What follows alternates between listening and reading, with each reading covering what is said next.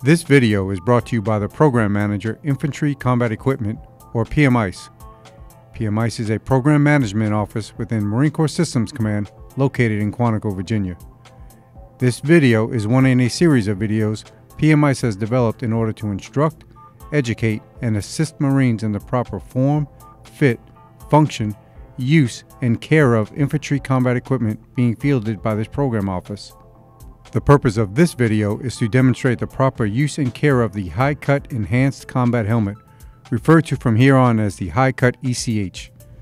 The high-cut ECH is not replacing the standard cut ECH. The high-cut ECH is designated for infantry and infantry-like MOSs. If you have the standard cut ECH, please watch our original videos on Marine Corps Systems Command's YouTube channel. The search title for those videos are Enhanced Combat Helmet Training Video and the updated Enhanced Combat Helmet Training Video. During this video, we will demonstrate the procedure for inspecting the high-cut ECH for serviceability, installing the rails, the NVD bracket, and the suspension system. We will also cover sizing, donning, fit, adjusting, and the care and cleaning of the high-cut ECH. We've incorporated this menu that will allow you to quickly access specific sections of the video during subsequent viewing. Refer to it in order to get the time indicator for the section you want to review. The high-cut ECH will be issued out of the individual issue facility, and the size range will be small through extra large. Inventory. Let's start by discussing the components that make up the high-cut ECH. The bare helmet itself is called the shell.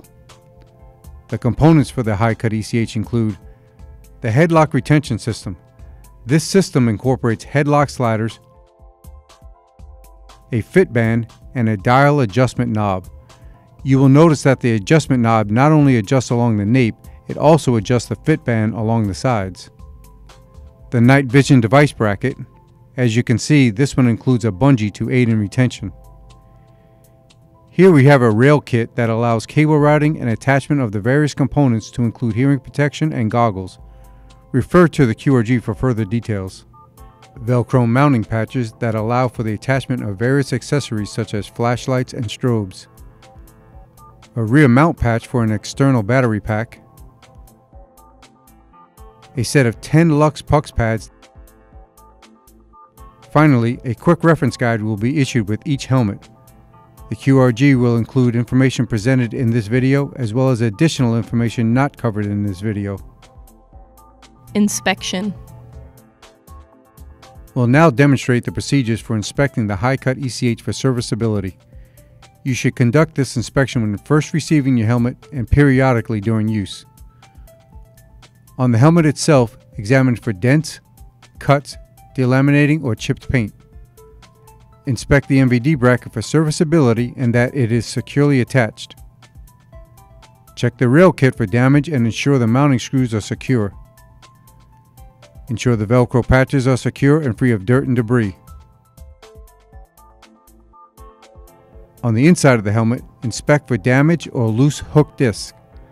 Discs that will not securely hold the pads in place will require the wearer to turn the helmet in for a replacement. Inspect the Lux Pucks pads for cuts, tears, or other damage to outer fabric, deteriorated inner foam, and pads that don't adhere to the hook disc. Regardless of the inspection results, pads should be replaced after 6 months of continuous use. Finally, check the retention system for torn or frayed webbing, broken headlock sliders, serviceable chin strap, and missing or loose attaching hardware. Also check that the adjustment knob functions properly.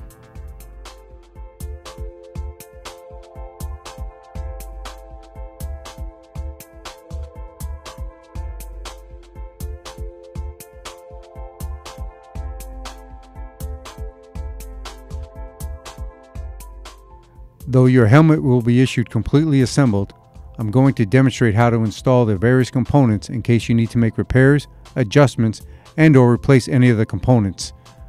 Let's start with the NVD bracket. Installing the NVD bracket. While holding the post in place, insert the screw and hand tighten with a flathead screwdriver until snug, plus a quarter turn.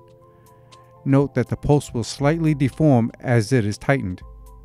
The high-cut ECH bracket includes a bungee cord in the event your night vision device is accidentally dislodged. Once the bracket is in place, install the bungee cord into the cutout grooves. Installing the retention system and rail kit. We are now ready to install the rail kit and the retention system. You will notice that the rails and the retention system share the mounting hardware, which consists of 4 screws and 4 T-nuts.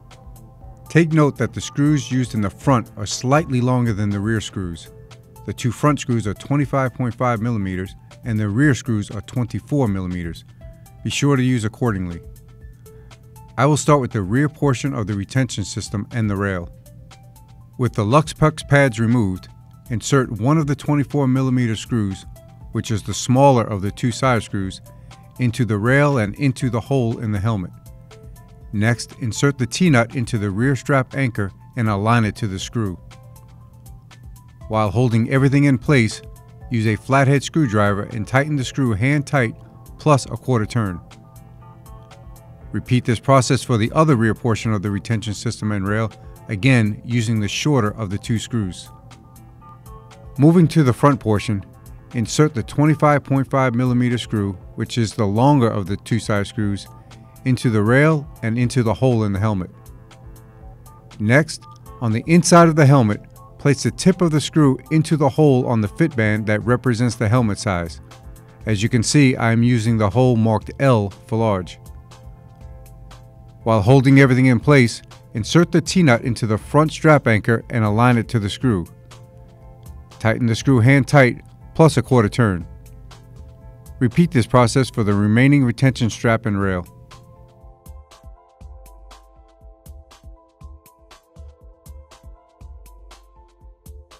Installing the Lux Pucks suspension system. We are now ready to install the Lux Pucks pads. The 10 Lux Pucks pads are designed to absorb energy in order to reduce head injury risk from blunt impacts. Using a diamond pattern, place 4 pads in the rear and 4 pads in the front, placing them as close to the chin strap anchors as possible. Place the remaining 2 pads in a linear pattern centered between the front and rear pads. Over the years, we've seen Marines remove the pads from their helmets. Removing the pads is like removing the airbags from your car. You wouldn't do that to your car, so don't do that to your helmet. They are there for a reason. Remember, you should replace your pads after 6 months of continuous use. External Velcro loop patches and the rear mount patch. Let's discuss the Velcro loop patches and the rear mount patch. If you need to replace these Velcro loop patches, reapply them in the locations depicted in the QRG. To incorporate an external battery pack, remove the rear mount patch from the helmet and attach the battery pack using the bungee cords, and then reattach the rear mounting patch to the helmet. Determining your helmet size. Before we learn how to don and adjust the helmet for the proper fit, let's go over the process to determine your correct helmet size. The procedure is the same procedure we use for the lightweight helmet and the standard cut ECH. A sizing kit consisting of a sizing chart, a caliper, and a measuring tape is available at the issue facility. The first step is to measure the wearer's head length.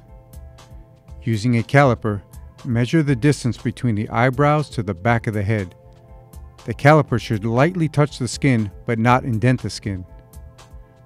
Now, place the tip of the caliper on the starting point of the sizing chart and take note of the helmet size indicated. The next step is to measure the wearer's head width. Use the caliper to measure the maximum horizontal width of the head just above the ears. Use the sizing chart and take note of the helmet size indicated. Now, using a tape measure, measure the maximum circumference of the head just above the ears and lay the tape measure on the sizing chart and take note of the size indicated. The final step is to compare all 3 measurements and select the measurement that corresponds to the largest of the 3. That is your high-cut ECH size. For example, if the head length corresponds to a large and the 2 other measurements correspond to a medium, you will still select a large helmet. If the sizing chart is not available, Use the caliper and a tape measure to determine the measurements. You would then use the chart located within the QRG to determine your helmet size. Keep in mind that the use of a balaclava and/or a protective mask may place the wearer into the next larger helmet size. Be sure to take this into account before the mission. Donning and adjusting the high-cut ECH. Warning: as with all helmets, your high-cut ECH should be properly sized, fitted, and adjusted for a snug and secure fit at all times when the helmet is worn. An improperly worn helmet may result in a less than optimal performance and possible injury or death.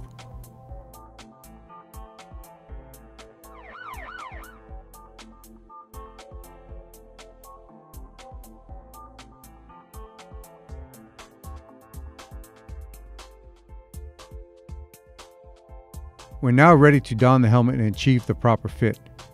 Before doing so, extend all the straps to the longest settings by sliding the 4 headlock sliders towards the helmet as such.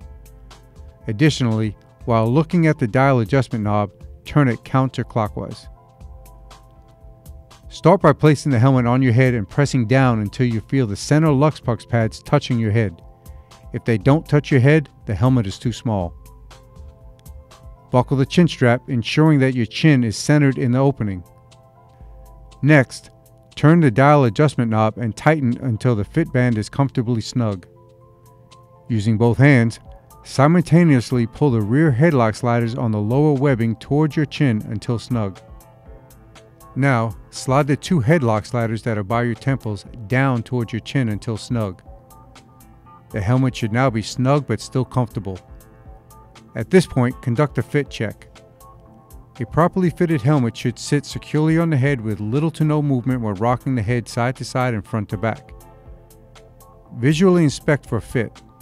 The brim of the helmet should be no more and no less than 1/2 inch above the top of the wearer's eyebrow. When glancing up, the wearer should be able to see the brim of the helmet. If after all adjustments are made, more than 1/2 inch of the forehead is exposed, the wearer does not see the brim, or if the helmet is simply too tight, obtain a larger helmet.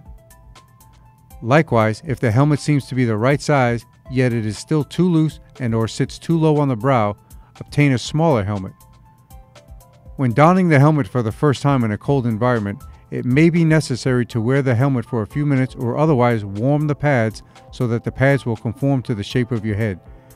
In addition to wearing the helmet to warm the pads, you can also place them in your pockets.